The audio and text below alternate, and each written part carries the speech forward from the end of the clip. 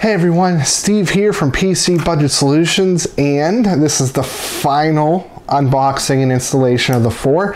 Next, what you should see is the showdown. And I'm actually going to be including more than just these 4. I'm probably going to include the Master Liquid 120, which I do have. And I'm probably going to also look at the stock cooler as well. But today is the unboxing, overview, and installation of the Deepcool Gammaxx 400. I personally have used this cooler before and push-pull on Ryzen. It worked fantastic. But now I'm going to show you how to install it for not just AM4, but LGA 11.5X as well, just like I have for all the other ones. So it's actually, full disclosure, actually already installed, but you're going to see how I did it. So hopefully you guys enjoy the video, and let's go along for the ride. So let's go ahead, let's see what Gammaxx says about it. A lot of different languages, a lot of different support, installation instructions on the box. It looks to be identical to the last cooler we did from Deepcool. So, ooh, this wasn't in perfectly, but I mean, it's probably fine. So let's go ahead and, it looks fine. I mean, it doesn't even look like it was used or anything. So here we have the cooler, already has a fan installed. This I like. So let me actually I'm gonna lower this down here so you guys can actually see. So the reason why I like this is because it gives some clearance here. So there definitely could be, you know, not necessarily memory in a way. Well, I guess if you set up that way, I don't know. I like it. I feel like it could definitely help with some clearance. So let's take a look at what's included. It's most likely mounting hardware.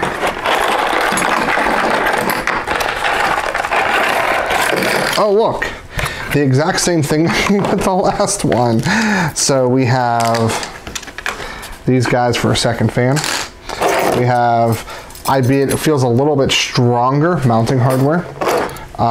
Screws that come with the thermal paste. More mounting hardware.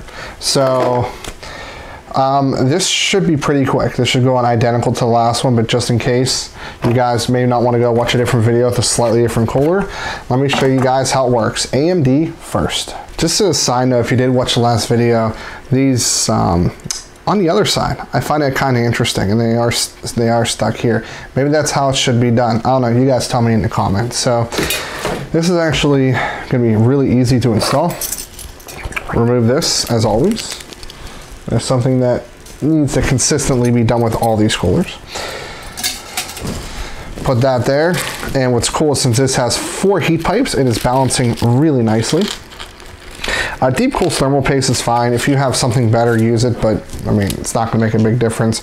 For my testing that I'm gonna be doing, which that video is gonna come a little bit after this one, I'm gonna use the stock thermal paste because the assumption that I'm going to make is that you're not gonna buy different thermal paste. And that is why you should hold this so you don't break something. Luckily, I hit the back port and it's fine, but again, do as I say, not necessarily as I do.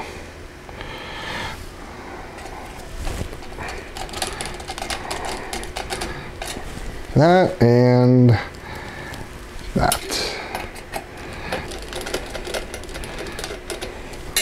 Easy. Easy breezy pumpkin, I don't know. So I'm gonna do what I did last time. And what I did last time was, again, don't forget the thermal paste. And I brought it down, just like that. That easy. I just wish they made the mounting a little bit better. It is what it is. I don't know, I don't like this fan mounting. I feel like it could be done better. You figure, I honestly like Cooler Masters mounting better on the fans. I know that's a shocker because their mounting otherwise is pretty, ugh, to say the least.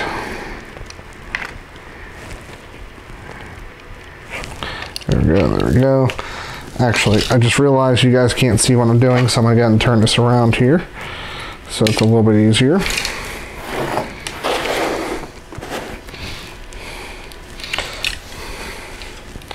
I'm actually going to pitch the camera up so you guys can see better.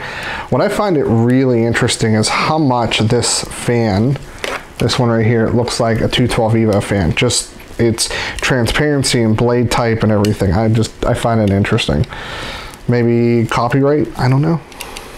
Maybe they licensed the fan design. That definitely can be a possibility.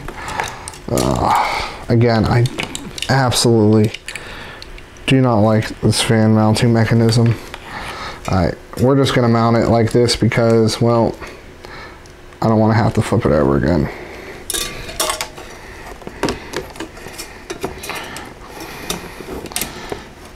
I actually probably would have flipped it over. That way I'd have a shorter run for the fan header. But again, it was getting on my nerves. So, okay, that's AMD.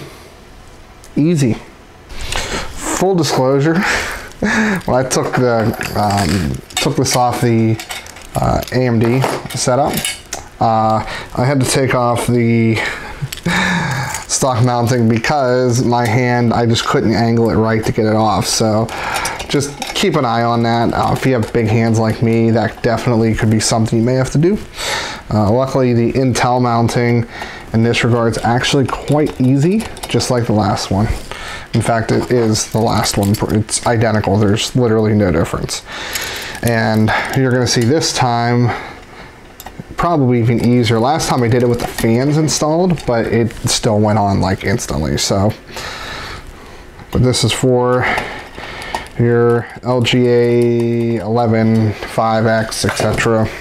So it goes on just like that. What we want to do is make sure these are all turned the correct way. Easy. Okay, and then you don't have to lift the board up, but I do. When you hear that snap in, that actually doesn't mean you broke something. Oh, this one was turned. That last one. How it works is it actually splits this down here. I mean, it doesn't actually break it, but that part's done. Oh God, got to do this again. Here, I'll do this in front this time so you guys can see.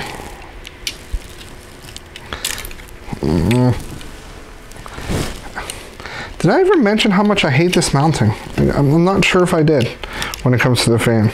I mean, it works. It's just, I don't like it.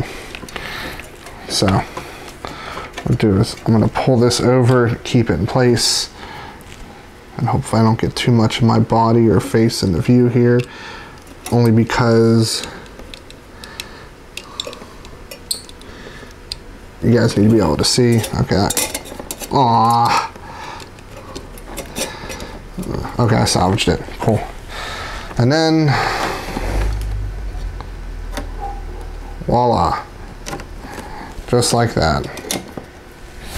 And it is installed. Voila. So it's still installed, just like it was when I did the intro. Yeah, did things a little bit out of order, but as you see, it's a very easy CPU cooler to install. I don't like the fan mounting personally. It just has never been one that I've liked, but it works perfectly fine. There's nothing wrong with it. It's just, I got big fingers and that makes it hard. But hopefully you guys do like this. It does perform well, but you know, the proof is going to be in the pudding, so you will see it here shortly, 2 days most likely.